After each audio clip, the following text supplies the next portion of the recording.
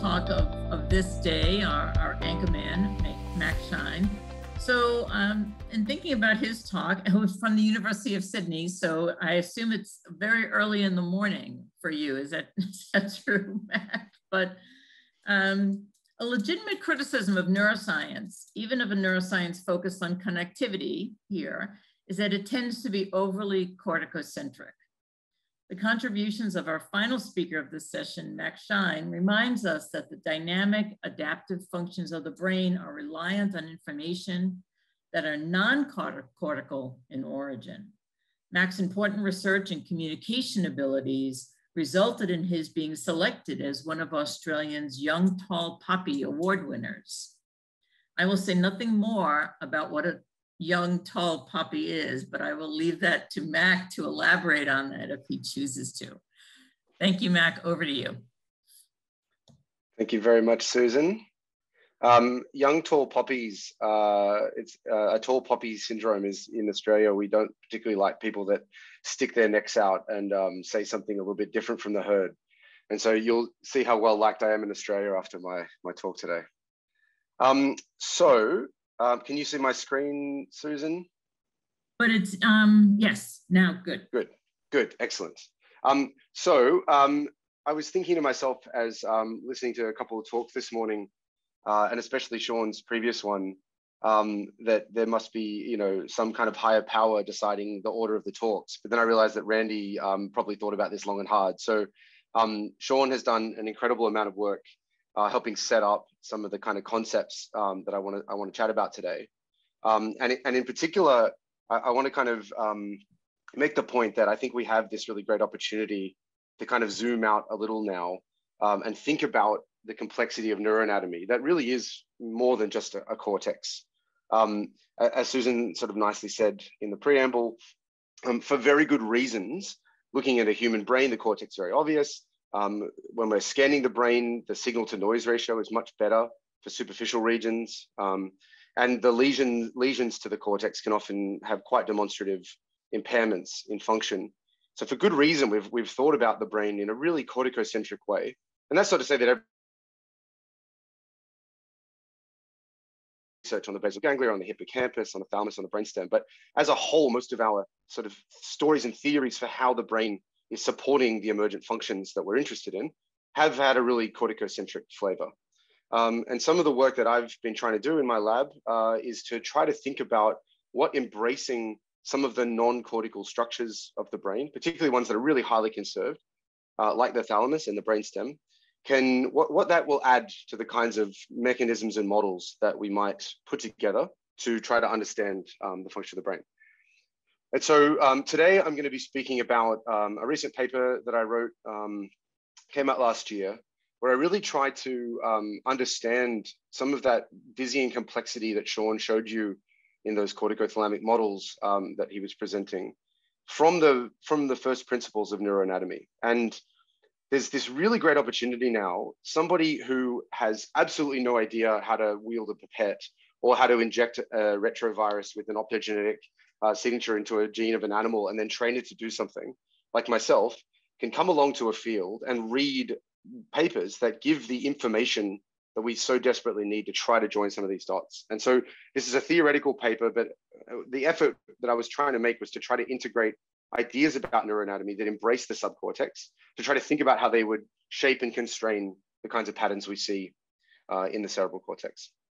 So the thalamus here in green, if we zoom into it, we often find these kinds of parcellations that people will put together. And so there'll be individual little subnuclei in the thalamus, which are these really central diencephalic structures that are really sort of densely enriched for gray matter and have some interneurons within them. But really the main inhibitory interneurons come from outside the thalamus. The reticular nucleus is the one that people think about often, which is this sort of shield that surrounds the thalamus.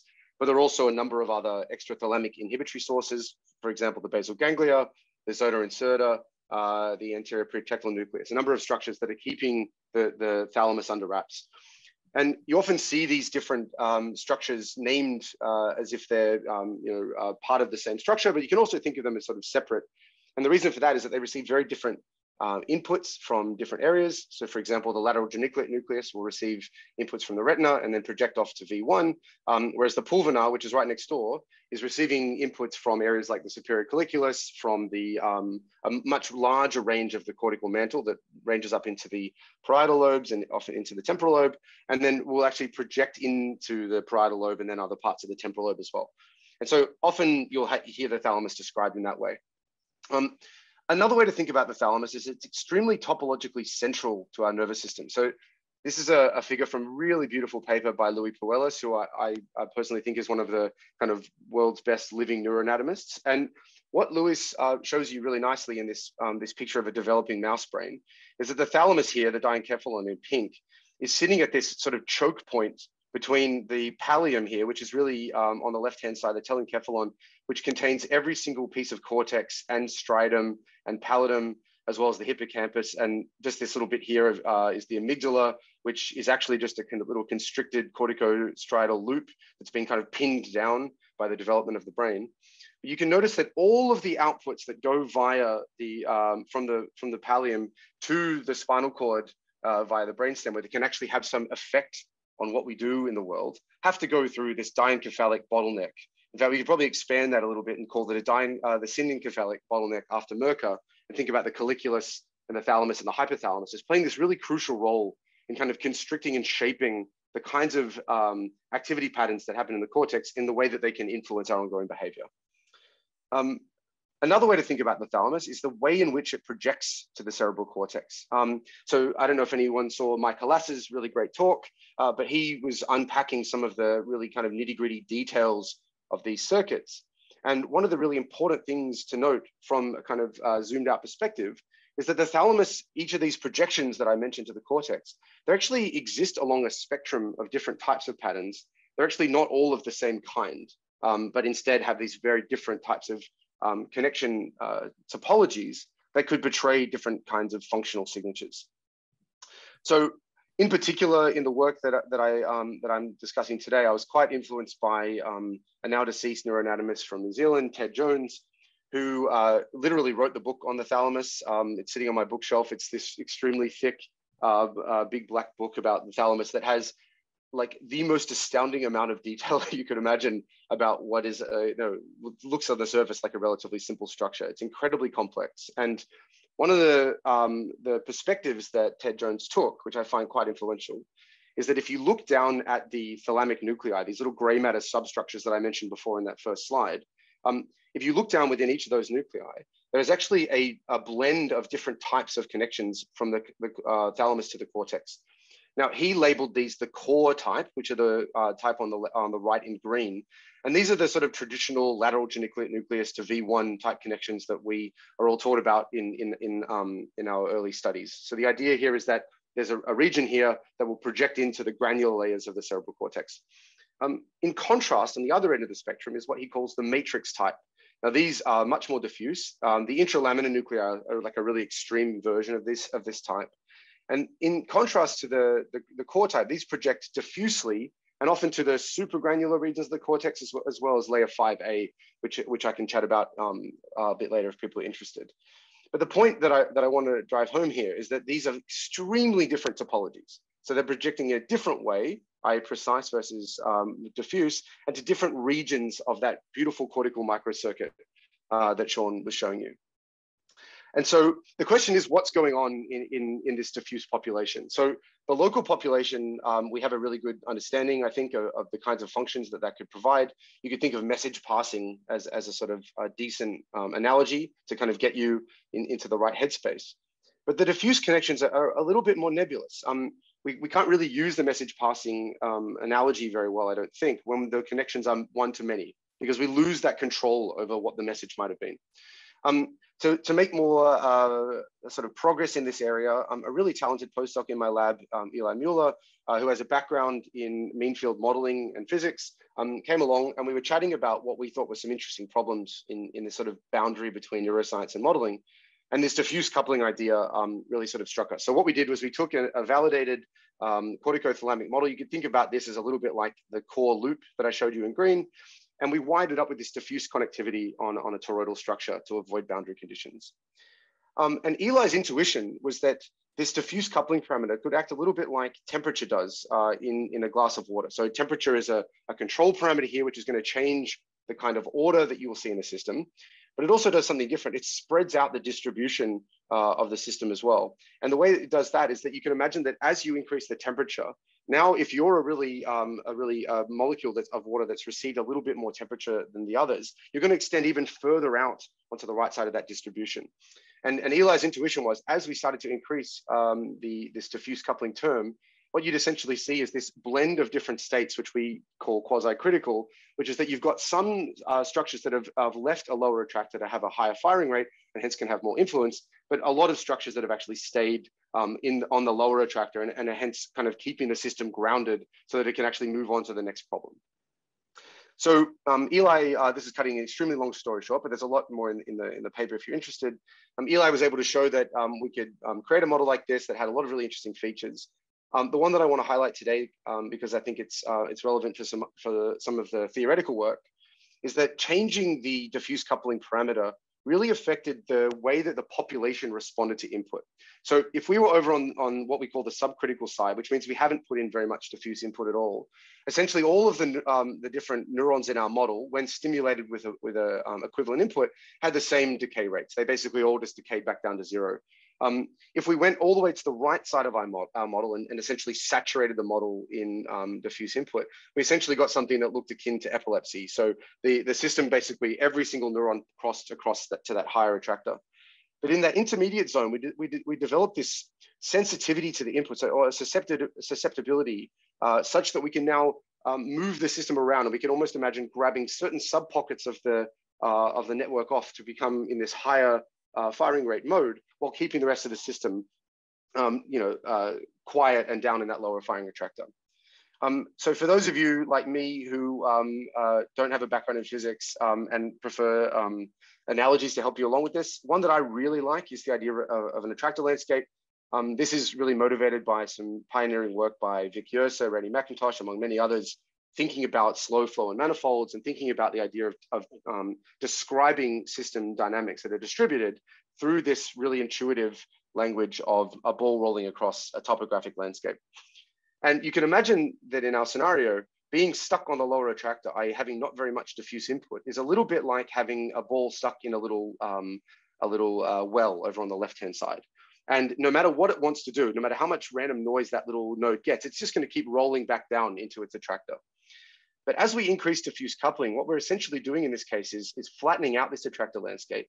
And you can think about this a little bit like activation energy in chemical experiments, such that now the system can actually, with stochastic noise, roll over into a new attractor. And but you could also see that at this case, it's not likely that all of them will roll over. In fact, most of them will stay here, but every now and again, one might roll over. And then if we flatten it even further, now they all start to roll, and flatten it too much, and all of a sudden we've lost our lower attractor. So in other words, we can think about an activated circuit, quote unquote, as something that's sort of moved into a new privileged space of high firing that can hence have more influence over the network. So then that brings me back to my anatomical chaotic quest. If you look at the thalamus and you think about those projections that I mentioned before to the cerebral cortex that come in these different flavors of core-like, which are precise to the granular layers, and diffuse matrix-like to the supragranular layers, it turns out that there's actually a really fascinating line of evidence that shows that different subcortical structures preferentially contact and innovate those thalamic populations. So this is work by Kuramoto and colleagues in Japan.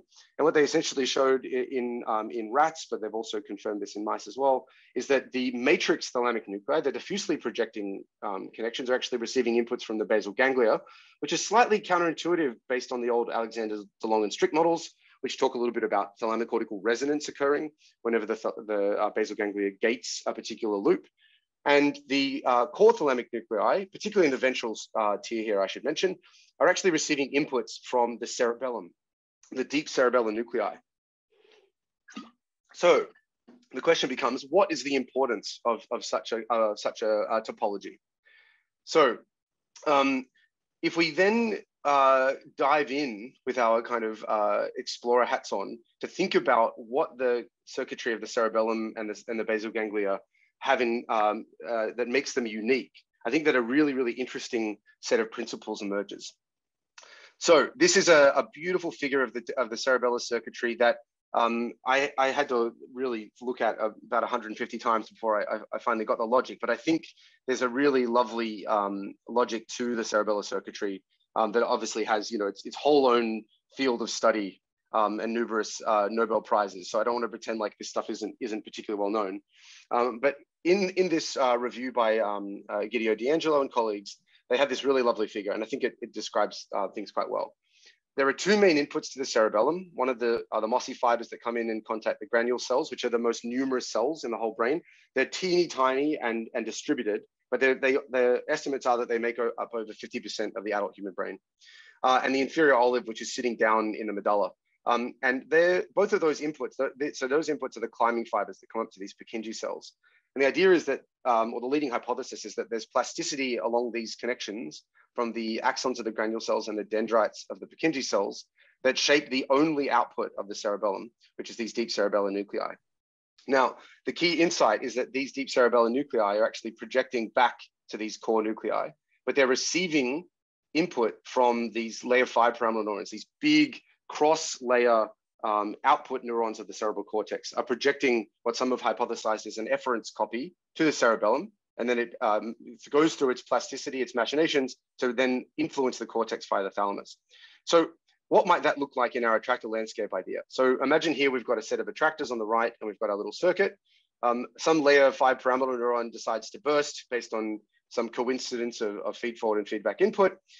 Via the pontine nuclei, that'll then spread into the granule cells, which then through the plasticity of the granule cells parallel fibers and the Purkinje neurons will influence the deep cerebellar nuclei, which will then have the effect of slightly deepening an attractor that the system could then move towards.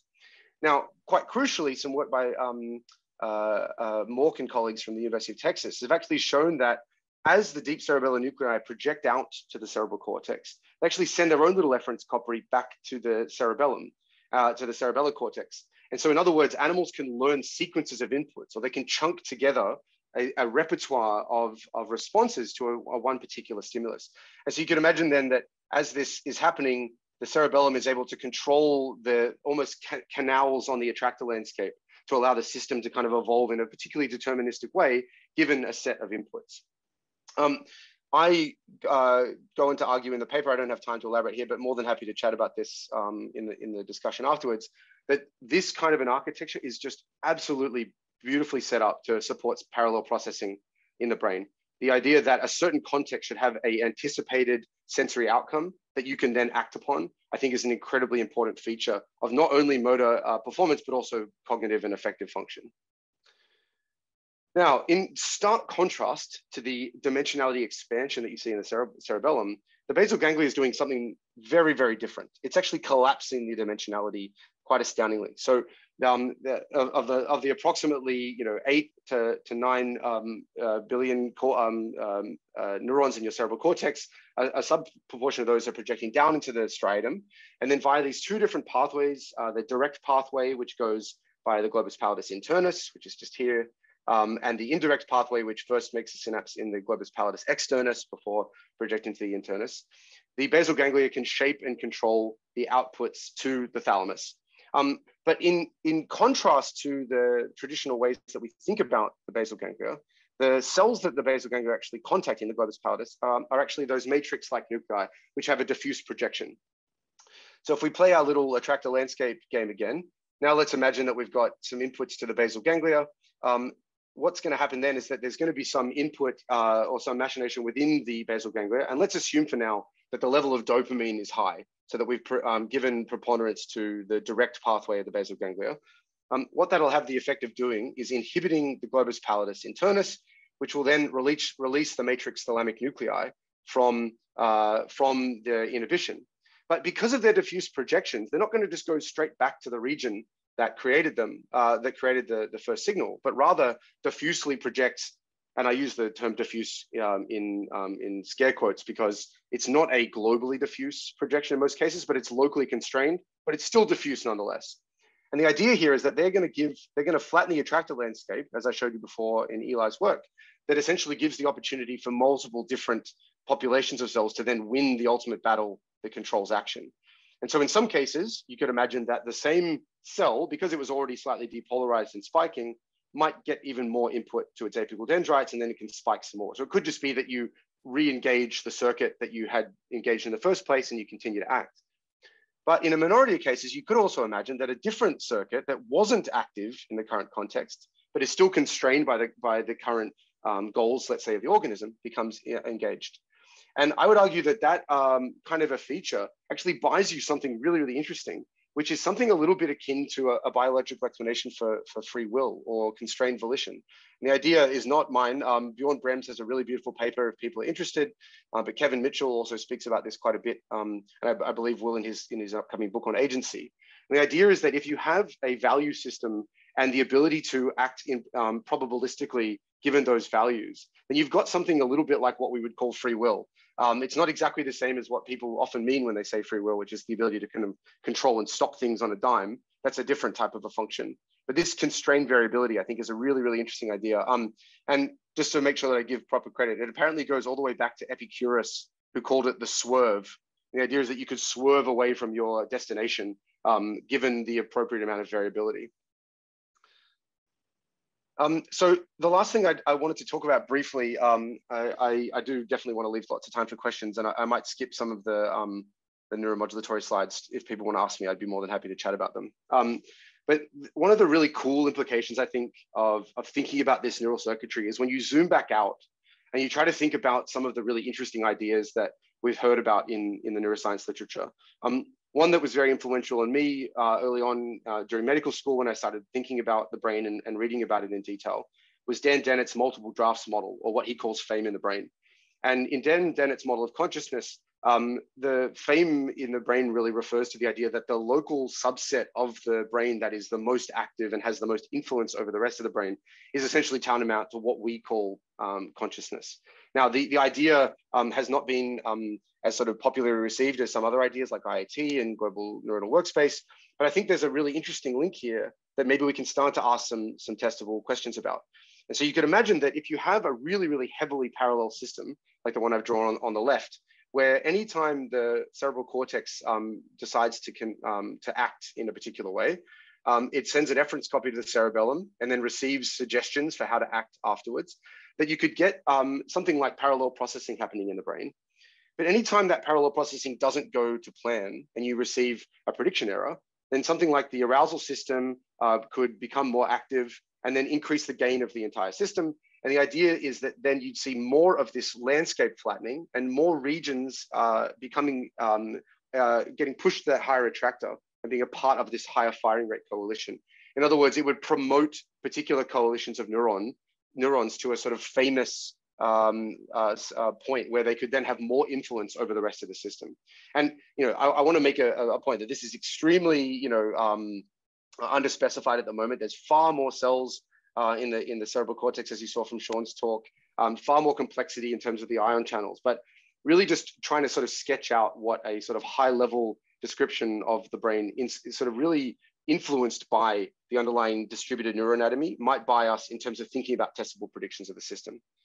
Oh yes, I had a couple other points to show you that there actually is some really cool empirical work now coming out from labs. This is Adam Hartman's lab on the left and Matthew Larkin's lab on the right that are showing that these ideas are not just sort of speculative ones, but rather are things that you can actually go in with optogenetic control and actually manipulate different parts of this circuit and show that different functions, in this case on the left, precise reaching, and on the right, conscious awareness with these layer 5 pyramidal neurons are actually associated with these different systems. So I think it's an extremely exciting time to be a neuroscientist thinking about these theoretical issues at the moment.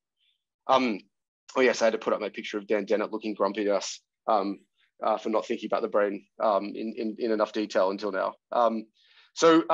I'll put this up as a little slide to say that I'm really interested in the neuromodulatory system. And I think you can make really neat links to that architecture that I was describing to you before about if you think in the wake brain, how these different systems will change this distributed circuit. You can look at the receptor distribution. I agree 100% with Sean that the types of receptors that sit within different parts of the circuit will have a huge influence over how the system actually instantiates the sort of rather diffuse increase in neuromodulatory tone.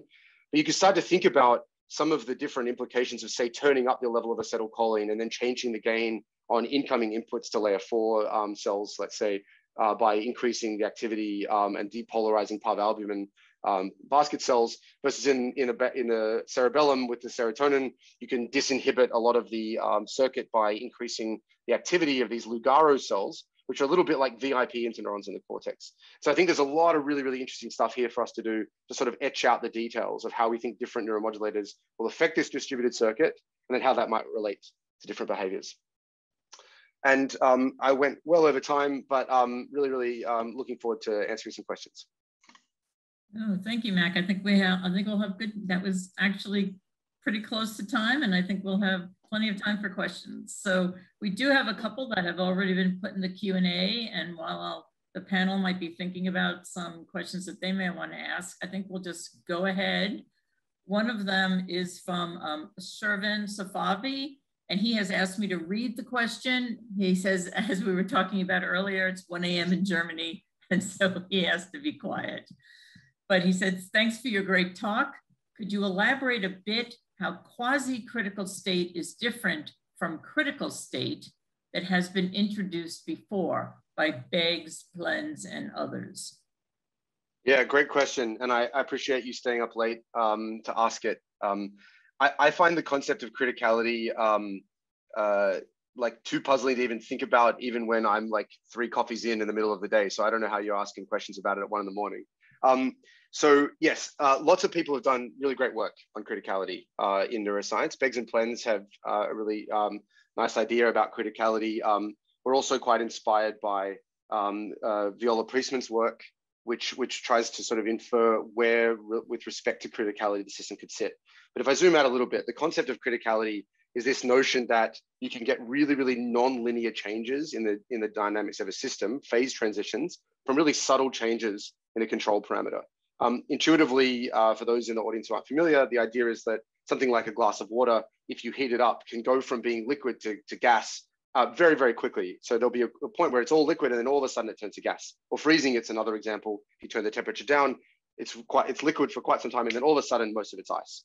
And so you get these really weird nonlinear transitions from really subtle changes in the control parameter. The trouble though, when you start to think about biology, is that those abrupt transitions could be powerful, but with great power comes great responsibility. Because if I now accidentally put too much of my system over the critical point, I've now lost complete control of it, right? It's now in this other zone that could run away to, let's say, an epileptic fit, or could, make me focus too much on getting food and not notice the rustle in the bushes, so that the tiger could then come over and eat me and have a nice midnight snack. And so if you think about the sort of biology of criticality, it's this incredibly powerful, or at least the way I think about it, it's this incredibly powerful set of mathematical sort of realities that the brain could lean into to try to gain some of the benefits of bringing the system into a kind of new zone that has interesting features without sort of pulling too far towards it such that you lose control over it. And so the notion that we were sort of trying to get towards in that paper was really kind of consistent with Viola Priestman's idea of sort of the brain being poised near criticality, but subcritical. And then the benefit of that approach is that you're now close enough to criticality that if you make a subtle move in that direction towards criticality, as I turn up the temperature just a little bit, now I get all these extra riches, and they're non-linear riches, like an exponential curve. I just get more and more stuff, but I don't have to do it in such a way that's so risky that I take up all the criticality and I fall in, and then I lose control of the system. So we're thinking about things along those lines, but I don't want to pretend like it's that simple. Criticality is an incredibly complicated set of field, and there's way more people speaking about it there. So I don't want to oversimplify it too much. Great, thank you for that, Mac. So do you think this is also what might be happening in certain neuropsychiatric or neurological illnesses? Like we even know, for instance, in Parkinson's disease, that people are stable or going along for a certain period of time, and then they seem to reach a point where they fall off a cliff, right? Is it the same kind of criticality, or is it just that they're reaching sort of the end of that there's no more redundant systems, or that's just an overall loss, right? So is it a true state transition, or is it reflective of something else, do you think? Yeah, that's a fantastic question. So I cut my teeth in Parkinson's in my PhD, and I still sort of come back to it from time to time and think about it. But I honestly hadn't thought about the abruptness of the fall off, as you mentioned clinically. That's a really fascinating question. You could test that in particular ways, because criticality has a number of particular signatures. It's sort of a universality class, which means there's certain things that go with it. And so if you could find the right way to conceptualize the Parkinsonian system, let's say you could track the activity of all of the substantia nigra cells, the dopaminergic cells in the basal ganglia, and you could ask whether or not their coordinated activity was firing in particular ways, such that it looked like it was going towards a phase transition, then dropped off. If you could ask those questions, you could test them. Now, that's a heroic effort, I think. And you also reminded me, I'm really glad you brought up the redundancy issue. I remember when I was at a movement disorders conference way back in my grad studies, Jose Abeso gave this beautiful talk about lesioning monkeys' basal substantia nigra. And so they would put in these chemical agents that would destroy some of the cells. And they essentially found that they had to destroy something like 80% of the neurons before they even got mild Parkinsonian symptoms. And then they would have to get even more and more. So the redundancy is like this inherent feature. It's like a language of neurobiology that I think we're still trying to really grapple with how to think about that, what it means. Much of our intuitions are built on linear systems and billiard balls knocking into one another. But these kind of systems with these weird redundancy features and scale-free organization, I think, have a different set of rules and principles that govern their interaction. And once we get a handle on those, I think we'll be able to ask much, much better questions about how the system works in that way. Great, thank you. Our next question is from one of our participants, Andrea Lupi. Actually, can I, before we do that, can I just jump onto the end of this? Randy, there's a follow up to this? Okay, yeah, go ahead. Yeah. I mean, the criticality issue is actually something that we've been looking at a lot recently, well, in terms of the models that Victor and I are looking at. One of the things that I think we tend to forget in complex systems, that there's a multi-scale component to it as well. So you can actually have changes that are happening at a very micro scale that look like they're actually past criticality, that never actually cascade up because of control parameters in the system. So there's a whole, it's complicated. There's a whole thing on signals and boundaries in terms of how these systems are organized in a multi-scale architecture that also protects the system, so that there is if there are critical events that are happening at one scale, they don't actually cascade through the rest of the system because of control parameters on the whole thing. So it makes it more complicated to think about, but it's actually a very important feature that allows local dynamics to reorganize that actually cascading through the rest of the system and causing a catastrophic event through the rest of the system as well. That's been used a lot in other models, for example, metabolomics, and actually even social models, but could be very applicable to the brain as well. That's awesome. Just to kind of my question, Susan, you want me to pass the baton? Can I say something back to Randy real quick, and then see if that this conversation before we move to a different idea. So Randy, as you were chatting, then it kind of one thing that occurred to me that is an interesting feature of neurobiology is just this like ubiquity of inhibition, right? There's all these things incredibly tonically active inhibitory interneurons that then get disinhibited, and then other ones get inhibited, and there's it's this amazing sort of complex landscape of interactions for these systems. Mm-hmm. But one thing you buy with that inhibition is the ability to shut things down if they're not going well. You can have inhibition that's driven by the sort of general level of excitation, say it's the reticular nucleus, or you can have inhibition in the thalamus where you've got this, autonomously oscillating globus pallidus, right? That's basically like the annoying friend that will not shut up. And because they won't shut up, you can't get anything out. And then every now and again, your other friend goes, hey, just shut up for a second and let my friend talk. And then you can speak, right? So there's these incredibly rich, different patterns in the brain that I think could do exactly what you're speaking about, right? They can help to partition in time, but also in kind of more abstract space, the computations to allow them to come together at the right time and coordinate these kinds of really interesting patterns that there's actually an excellent paper from Alain de Stex that was published in PNAS, and I forgot the actual year that was done. And what they did is they looked at the functional connectivity patterns spatially of excitatory neurons and inhibitory interneurons, and found that the spatial pattern of inhibitory interneurons actually was broader than it was for the excitatory, which just kind of suggests what you're saying, right? There is this focal excitation that allows local computations to happen, in quotes. But if they get too high a level, you have this global inhibition that keeps a dampening field, it cuts it from preventing this sort of cascade effect. Yeah, I'd love to read that if you could find it, Randy, at some point. I'll look it up and see if I can push it into the chat window. Thanks. Sorry, I stepped all over your question. Yeah. 3 people talking.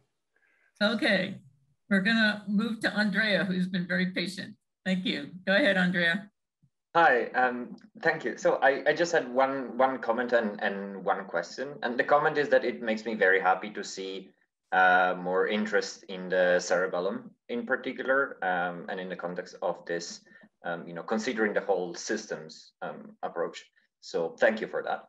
And the question is, I'm a fan of the cartographic profile, the technique that you also developed. And I was just wondering, what are your thoughts about viewing the cartographic profile, so dynamic integration and segregation, but now in the view of this cerebellum and thalamus and basal ganglion for attractor landscape? Yeah. Well, thanks, Andrea, for the kind words. I really enjoyed a talk I saw of yours, but given that we're in the middle of a weird kind of COVID thing, I can't actually remember what conference it was at. Yes, how do I think about this stuff with the cartographic profile?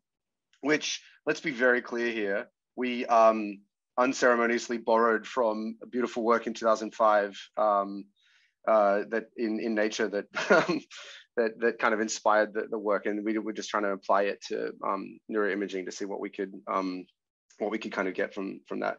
So we haven't yet been really grappling with that question in any great detail, in part because I think that we need really good tasks that can bring it out. And so what the postdoc I mentioned before, Eli, in my lab, and I have been chatting a lot about conceptually what we might imagine these different patterns, the idea of a sort of a canal in the attractor landscape versus a local flattening might look like in terms of network topology, in terms of different tasks.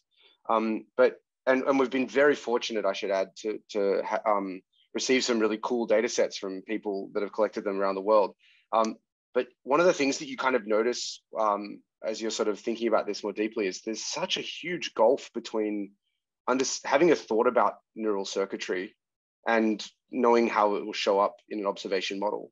Just what the link is between layer 5 versus layer 2 versus layer 3 versus layer 4 pyramidal neurons in a bold signal, or whether or not you'd be able to even measure a subtle basal ganglia influence over the matrix thalamus in ERP.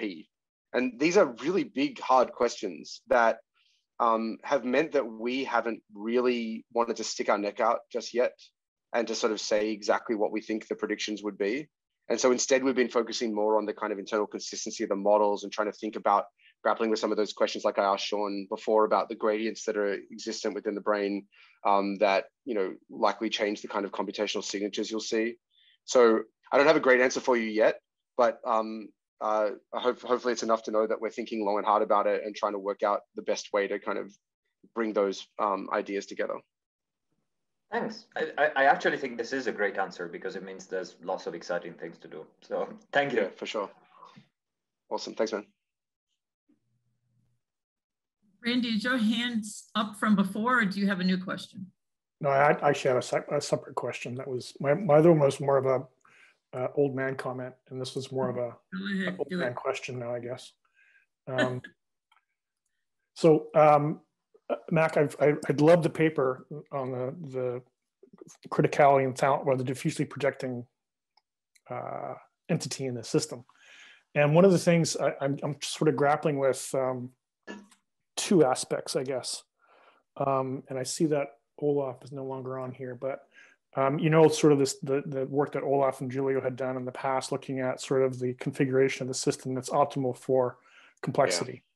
And there is sort of that sweet spot, which you kind of showed with going between the different attractor states, where you've got like single attractor, and you've got a subcritical state, and you've got the second attractor emerging, and that's kind of moving along that gradient of different connectivity profiles.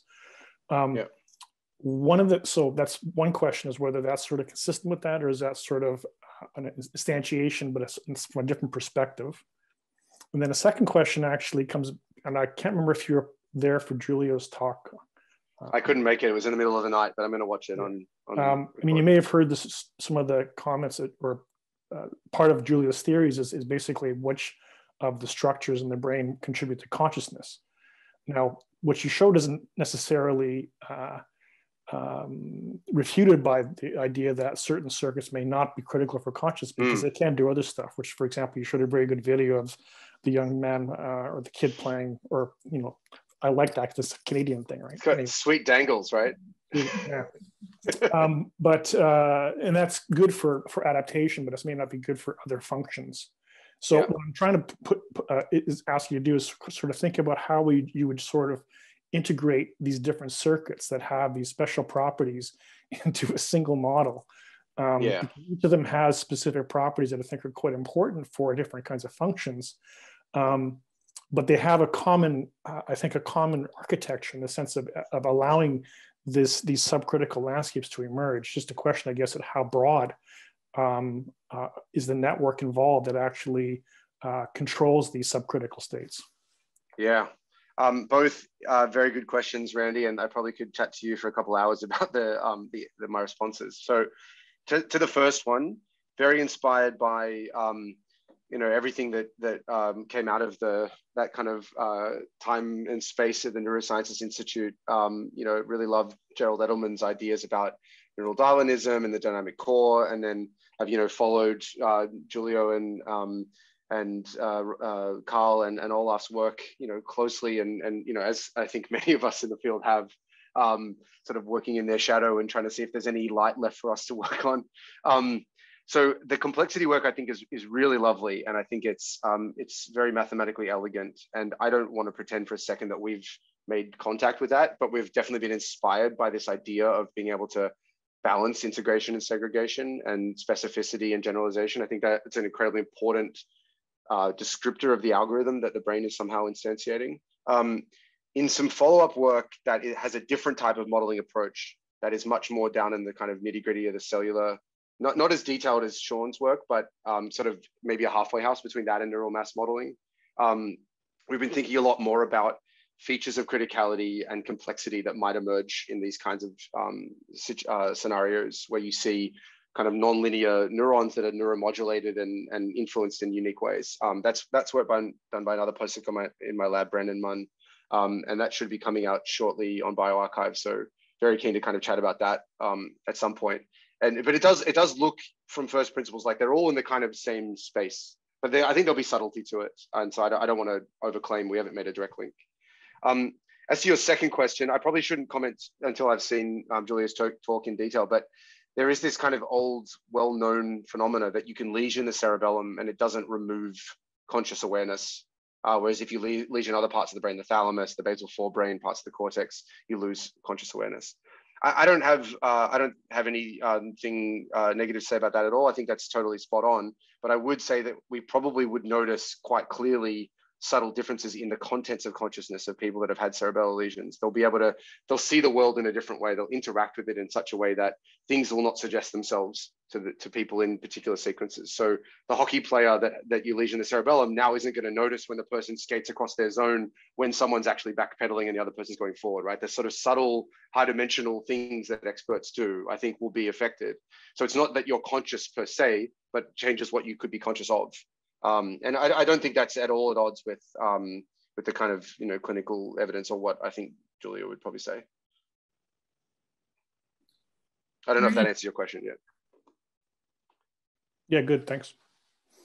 Great, thank you. I see Brandon's here actually too, so he's awesome. We're waiting for your work. I should have said something mean about him. Yeah, he doesn't work hard enough. No. Okay, we have a couple of questions from the participants now. And we're going to turn it over to Mengxin Jing. Hi. Hey, Mengxin. Thanks. Hi, Mac. A really interesting talk. Unfortunately, I think a lot of it I didn't understand quite well because my neuroanatomy is bad.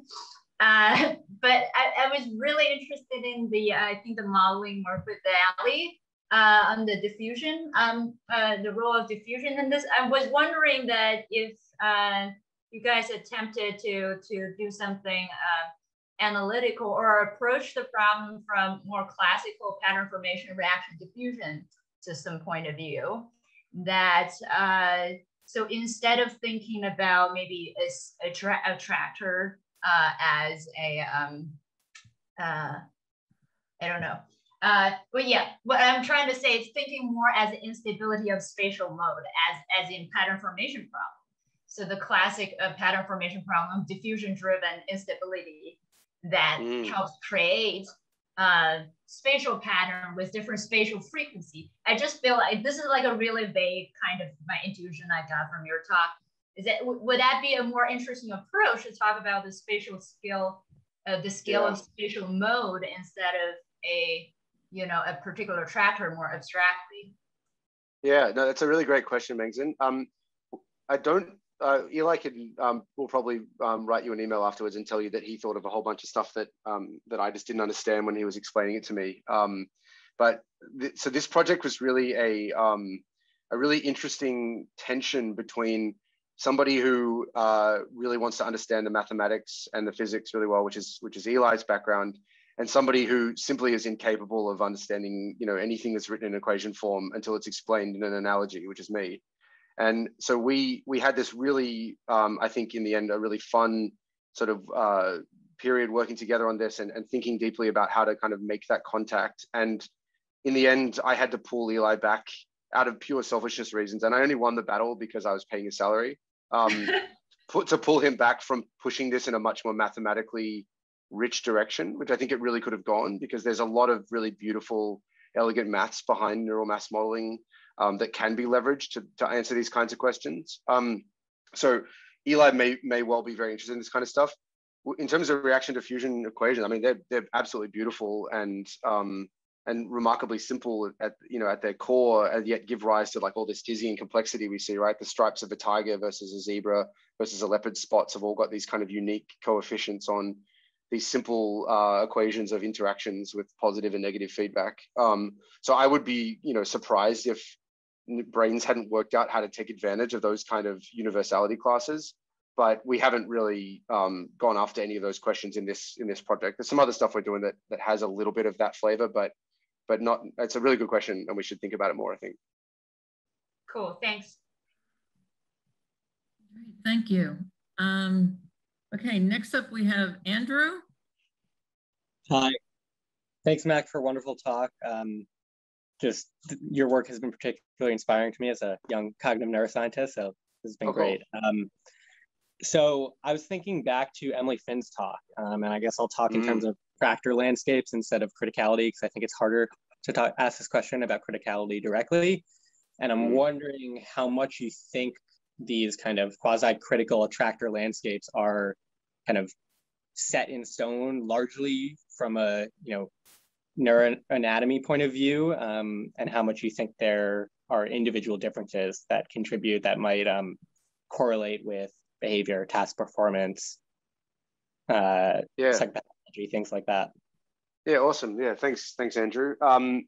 So I love Emily's work. I remember when I was at HBM in Vancouver, and she was telling me about writing her own story that had this like ambiguous interpretation that people could either interpret it as in a way that was psychotic or a bit like psychotic or a bit like kind of someone who's a bit more relaxed. And I just thought that was the coolest idea. So I'm a big fan of the idea of sort of state dependent changes. And I think in a lot of ways, the things that we describe as, mental health disorders can be kind of reconceptualized as kind of getting into the wrong attractors at the wrong time. Like OCD, I think, lends itself quite nicely. Every time you leave the door, you think, oh, I should go wash my hands. And you get stuck in this little kind of limit cycle. And so you could make kind of, stories about that. And you could think about, like the aberrant salience hypothesis of schizophrenia from, Kumar, that the different kinds of stimuli that should otherwise be ignored, otherwise get propagated up to your conscious experience. You could imagine that would be something like flattening the landscape when you shouldn't, given a kind of input, so like an incorrect ignition. So I think a lot of these things can be framed in that way. And I'm really excited to see what, people that are far closer to that space than I am can come up with in terms of interesting hypotheses that we can test. And I guess another part of your question was, where do I see the sort of line being drawn between, individual differences in manifolds and task-based differences? It's a really, really hard question. I think, I don't think I was alone in finding Emily and Katarina's work quite kind of challenging for our preconceived notions of the idea that people doing a task were all the same, doing the same task, and so their brains ought to all look the same. And to first approximation, there should just be like a task signature. And when you really sit and think about it and grapple with it, it's really a hard problem. Susan brought it up before as well. Just because people are doing the task doesn't mean they're doing it in the same way. So there's all this really, really complex kind of assumptions that we've been making that have like bled into our imaging approaches that I think if we want to mature as a field, we're going to have to somehow work out how to estimate these things and I guess estimate them without just becoming neo-behaviorists, because then we're sort of, if we do too good a job of estimating, we've sort of removed the very thing that we're trying to understand in the center. So I don't want to like hedge either way. I think there'll be lots of really interesting stuff to come out. Thank you. Thank you. Thank you for that question. And thank you, Mac. No, I think we're actually I think we're really on the edge of being able to totally reframe the way that we think about neuropsychiatric diseases. I think we are going to have to take very seriously these questions about state changes and local changes that may be happening, because we know that there's no identifiable pathology, right? So it has to be a function, it's going to have to be a functional disorder, and we just have to get back to Randy's point, really think about it from this multi-scale, multi-level perspective and how things get perpetuated through these systems. So I think this is really exciting. I'm going to go ahead and read a question from Nathan Cross, who also doesn't have a microphone right now, but who also finds you inspiring, Mac. So he says, "Hi, Mac, great talk. Your work is inspiring. I was wondering what your thoughts are regarding where the brain would lie on the spectrum of criticality when thalamocortical connectivity is significantly attenuated or disrupted like we see with sleep." Yeah, it's a great question. Thank you very much, Nathan, and great question. I don't know if we're going to get a really simple answer to this, because I wonder, partly based on some work that Brandon Munn in my lab has been doing, whether or not there might be kind of different ways, different circuits in the brain and different kind of patterns that can take advantage of different aspects of criticality. Some of the aspects are things like variability, spatially, variability temporally, and others are aspects that look like increased time scale.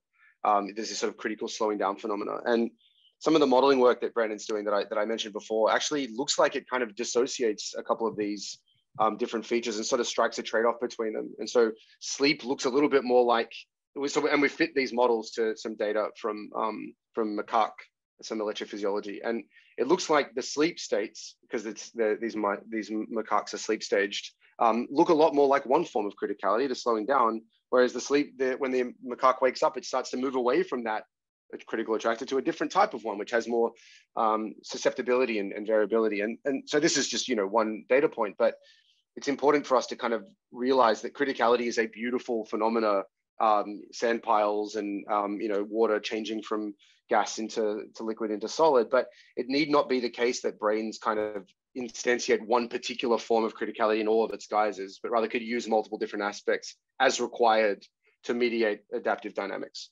And so I'm still really learning about this, and so I don't want to give that as a sort of demonstrative answer, but rather to say it's a hard question and really fun, and I think empirical work will really help us to kind of scratch that out. Great. Thank you. Randy. Yeah, sorry, I wanted to actually jump on a comment that you just finished with Susan and actually Mac as well.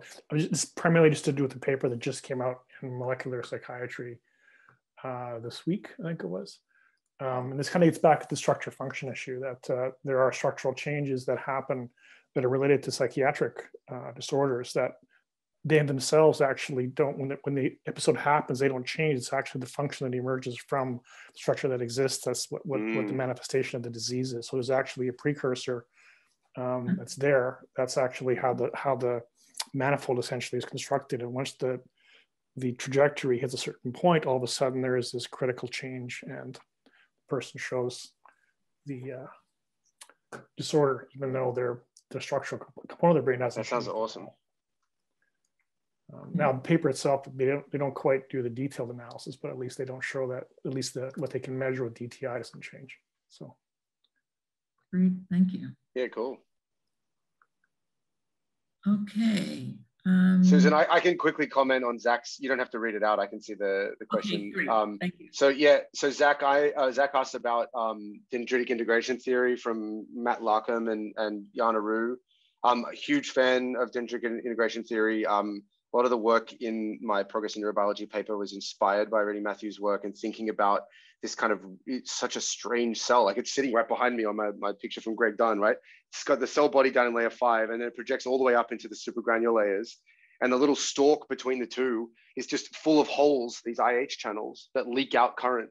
And if you close those channels, now all of a sudden the feedback can actually fully influence the cell body and cause it to burst fire and do all this other crazy stuff based on calcium dynamics. And Matthew's work is too difficult to summarize in short course, but they've linked this phenomena to really important features of learning, but also to conscious awareness of a stimulus, and also to the difference between sleep and anesthesia. So I'm a very big fan of Matthew's work, and thinking long and hard about how to incorporate even more of what they've found into the way that we're thinking about the system.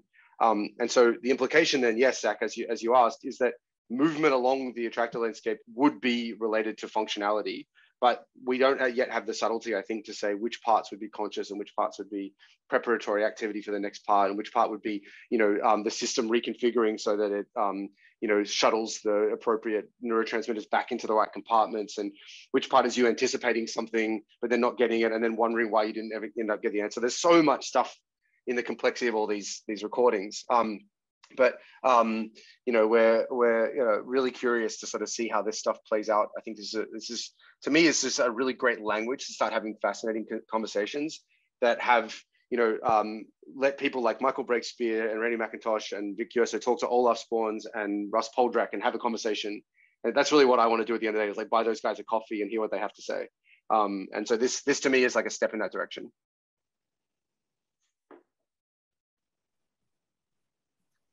Okay, and Colin. Hi, thanks. Oh, hey, Colin. This is really awkward. I'm getting feedback because I'm using two computers. Anyway, great talk as always, Mac. You kind of started hinting on this a little bit already, but I'm interested in your perspective on what dysfunctions in these systems might be. I'm not thinking so much as lesions as sort of, modulated dysfunctions ranging from minor to more severe dysfunctions of how projections from subcortical regions to cortical regions and how this can affect the attractor landscape and what the implications of that might be. And I'm kind of coming at thinking about psychosis, where the sort of corticocentric theories have largely seemed to not really pan out very well, but corticothalamical striatal loops look like they might be a very good potential mechanism for some psychotic symptoms of behavior that we observe, as well as a lot of neuromodulatory theories around dopamine and other systems that have been, up and down in their sort of, acceptance and prevalence, but seem to be still pretty persistent in the field. So just curious to see how you feel. What do you think the consequences of it might be for various ranges of disruption in these systems, not so much in the perspective of a lesion, but like dysfunction? Yeah, it's a great question, Colin, and nice to see you, I guess, or like the words Colin Hawko on my screen. So yeah, look, I very, very consciously, after doing a 10-week stint on the acute female mental health ward at Concord Hospital as a resident, consciously decided that psychiatry was far too hard of a problem for me to tackle. And so I only dabble very indirectly with kind of theoretical ideas on psychiatry. Someone like Michael Breakspear, who I collaborate with, would have, I think, a lot of really sort of clever things to say about this with respect to the kind of attractor landscape idea and with respect to sort of neuromodulating the brain and aberrantly versus adaptively neuromodulating the brain.